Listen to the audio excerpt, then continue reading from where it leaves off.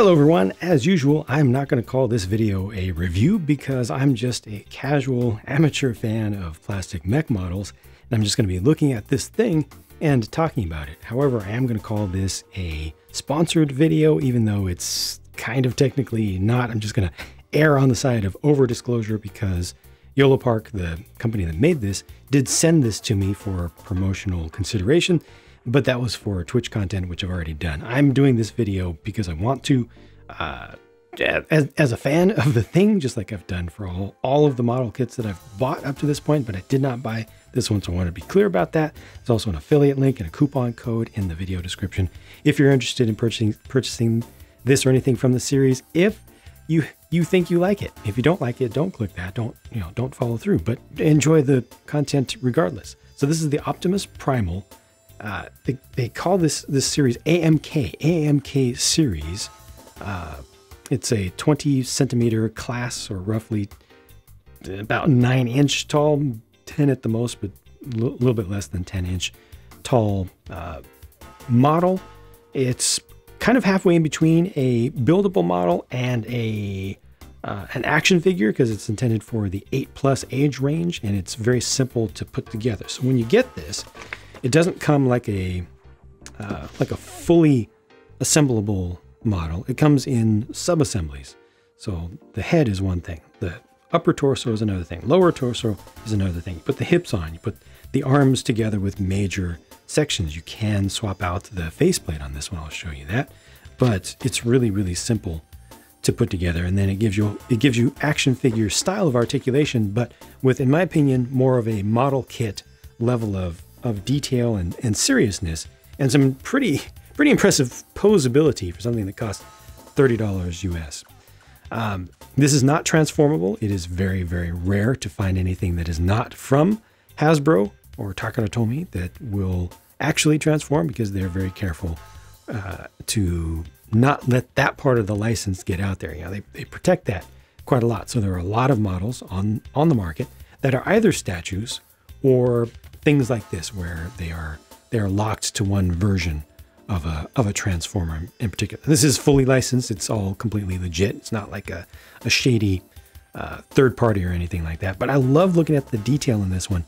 So I got 3 of these things, and I expected to like this one the least. I like it the most because of, I have it in a very sketchy pose right now, but all the interior detail, because it's it's Primal and he's an ape. I thought I would go with kind of the Monkey King inspired sort of initial pose for it, just for the fun of it. Again, just having fun here. So let me go ahead and take it out of this pose and show you a little bit of what this is just about in general. So again, kind of like an action figure in terms of how hands-on you can get with it. Not quite though. There are some parts that can ultimately pop off, like the hands, for example. If you try to overextend them, it's a soft piece. The hand itself is one single molded part. I believe it's one part, or they're pre-fused. I think it's one part, and it's a little bit rubbery, so the parts aren't gonna break off, but ultimately it'll just pop right off the ball joint there. There are a lot of joints on this thing. There's a ball joint underneath here.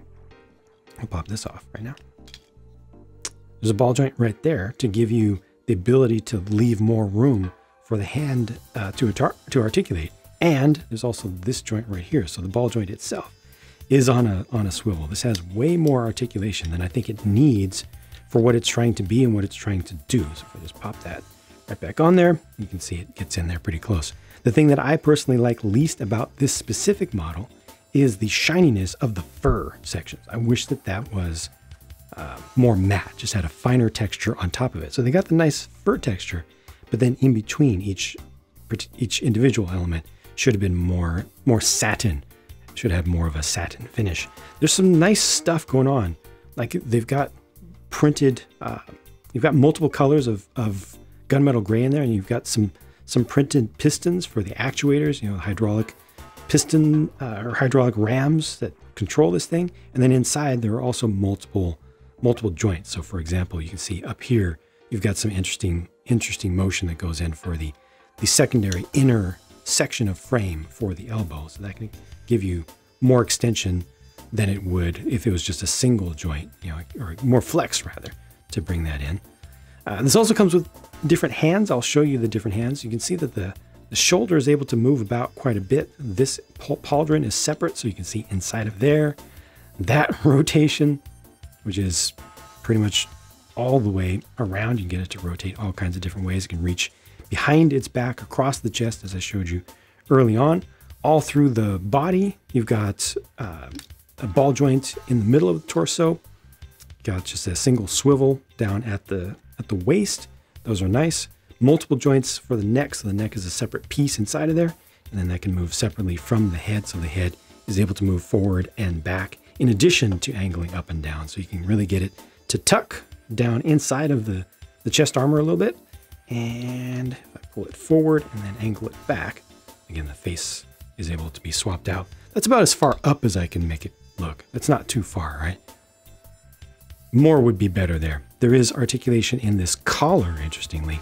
It just gives you a little bit of extra room to move it around. So you can see this is actually on a ball joint back here to give you a little bit of extra room to move the head about, so you can do some extra things with that.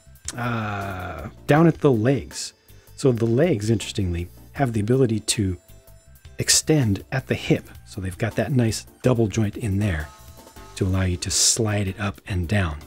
That gives you a little bit more room to move, again, to articulate. You can even bring this out completely. It does full splits. Push that back up. At the knees, you've got double jointing in there with the second level of articulation, a little bit of movement back here. So some of these armor plates you put on yourself, a handful of them come pre-assembled, but there you look at watch the kneecap. So the kneecap, I'll just open it up to give it a little bit extra room just so you can see the frame inside. So this is one joint, and then here's another. It's also connected back here to have the linkages being visible as well. Put that back in. And then down at the ankles, you've got rotation side to side and forward and back. I think there was one other. Yeah, there's an additional one.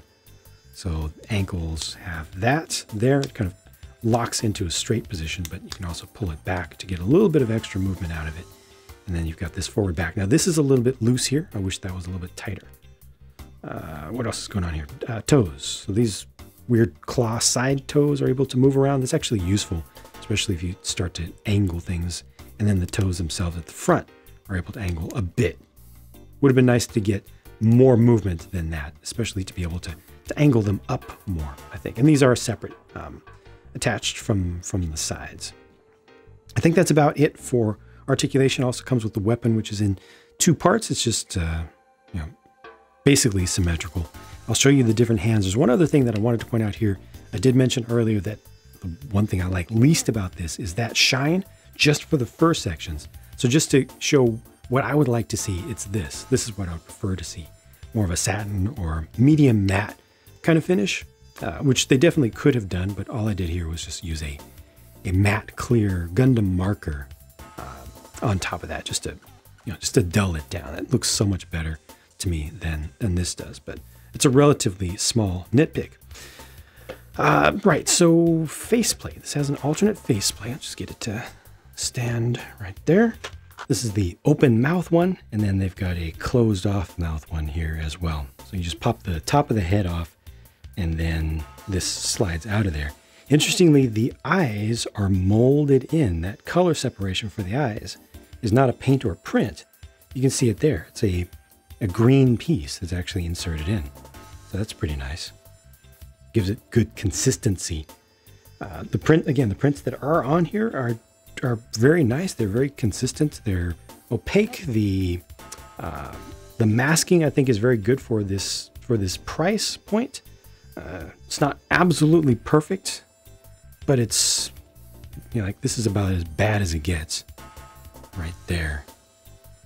Which is still not bad for something that is effectively just a toy. And then for hands, so you've got the weapon wielding fist there. This is what an open hand looks like. And then you've got an open hand for the other side as well. So both sides could have open hands, left and right. This is a weapon wielder for the left, so you could split apart the weapon and have half and half, or go left-handed if you want. There's this finger, single index finger out to point, and then there's also a fist. So it's more of a closed fist, which doesn't look that different from the weapon holder from most angles, I think, but it is different enough. And it's, it's always better to have more options. So yeah, that's all pretty nice. And yeah, I think that's about it for this one. I expected to like this one the least. I'm not a Beast Wars fan in general. I haven't seen the movie as of the time of the recording of this video, the new movie. But I'm looking forward to the newer movie for sure. But I wasn't a fan of the old CG cartoon, the original. Did watch the Netflix War for Cybertron series, that whole series that they did in the 2020s, which took us into the Beast Wars space also. I still didn't have that much interest, so bias in favor of the source material was very, very low. But the model I like a lot. I would love to just detail it just a little bit more, and it really feels like something that, although it's supposed to be a toy for kids, I feel like it's the type of toy for kids that adults can really enjoy also, and can really get a lot of use out of. Just the posing possibilities with this thing are it's so easy to get it into any kind of weird pose without even putting a whole lot of effort into it, and seeing all those inner joints moving around and everything. It has really nice engineering, so it's very satisfying to me. Yeah. But that's it for this one. I will be showing you all three in this. But that's it for this one. I will be showing you all three in this Rise of the Beasts series. So thank you for watching, and hope you enjoyed it. I'll talk to you again soon. Bye for now.